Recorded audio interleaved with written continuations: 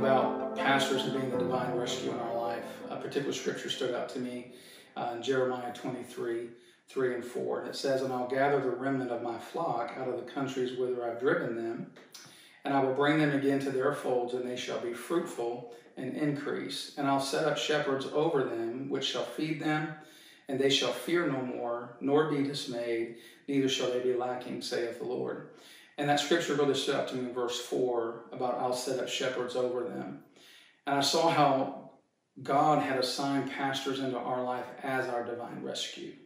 And then those 5 characteristics of things that would happen to those that are submitted to those pastors, and how that begins to unfold in our life. And it's been such a wonderful journey during these last several years, since 2007 actually. So as pastors, as I think about pastors and the divine rescue they've been in our life, we came to pastors in 2007, and we knew a lot about the hype of church, and we knew a lot about the terminologies of faith, but we really didn't understand what faith was really all about, or the principles that even governed it.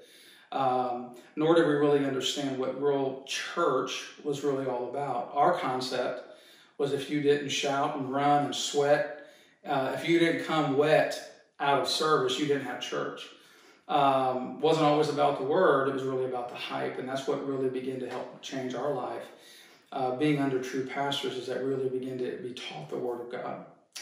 So in that, we experienced so many different testimonies over the years that God has done in our life. And the very first one, dramatic miracle for us, was we had come, like I said, in 2007, and we had been trying to conceive for 12 years.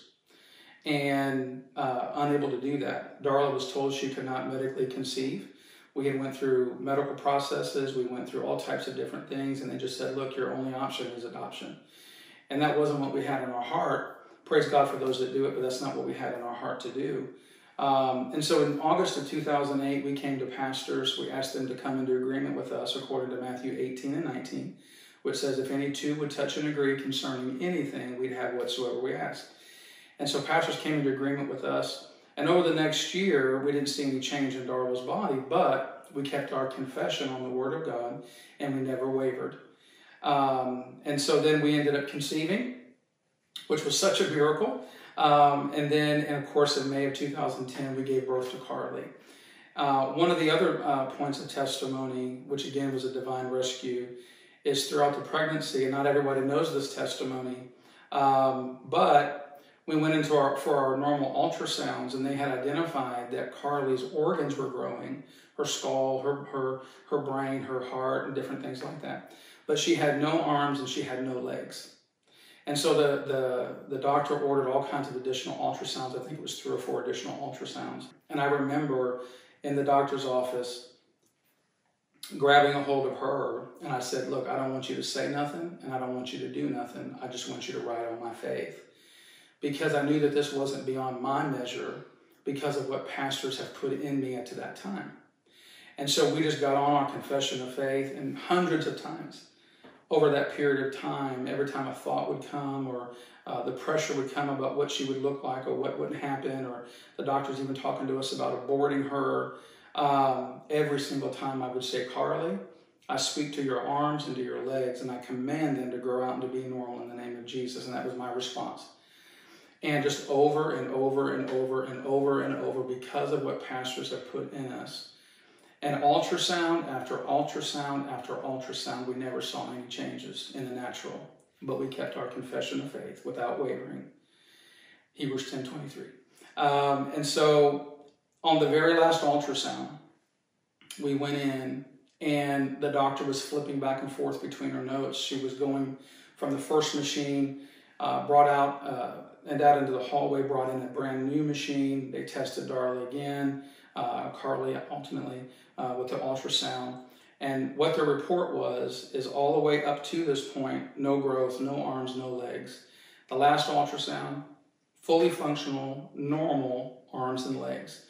And again, divine rescue. If we would not have been here to hear the word of God from our pastors, never would have had the faith and knowing the principles of faith to be able to execute the plan of God for that. So wonderful. Just on that alone would have been enough. We also were at a time in 2009 with no job. We had no other income in the family. We had to go on food stamps. We had no money in the bank, maxed out all of our credit cards. We're at the point of losing our cars.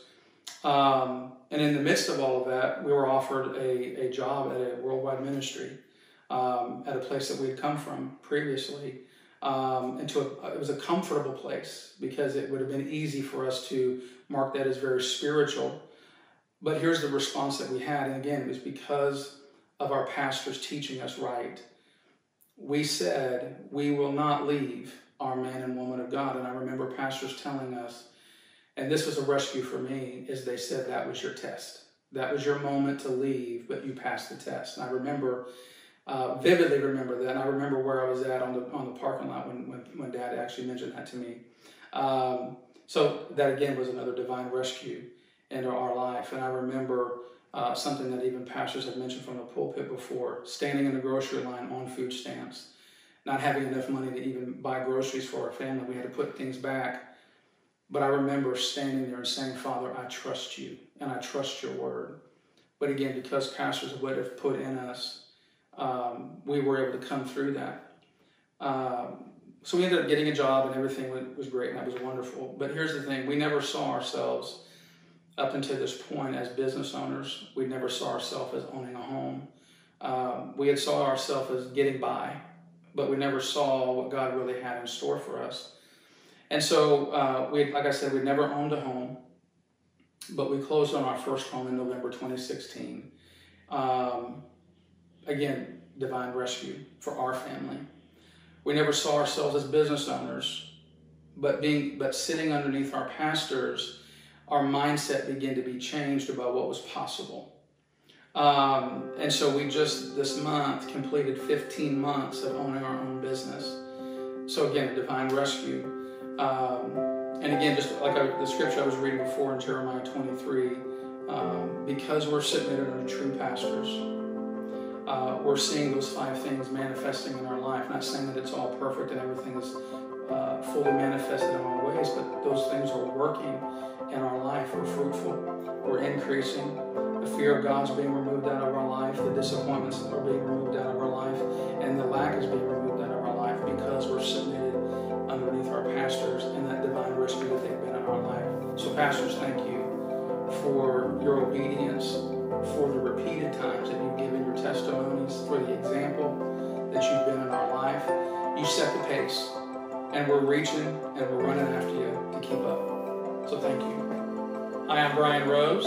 My family and I, we are disciples.